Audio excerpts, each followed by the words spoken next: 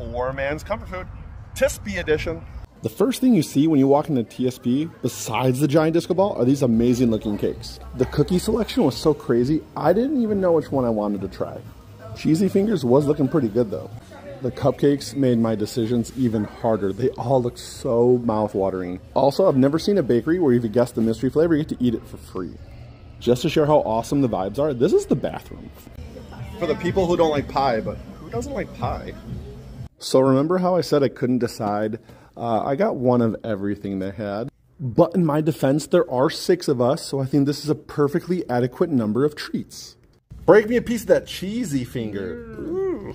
It's a little bit scary, this feeling inside.